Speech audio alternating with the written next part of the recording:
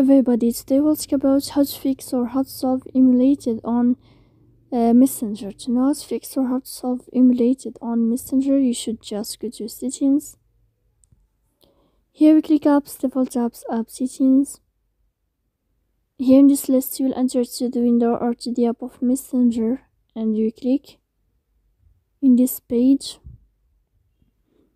Here in this page of app info we click on first stop and we click OK. Then we'll enter to the window of storage. Here we click clear cache.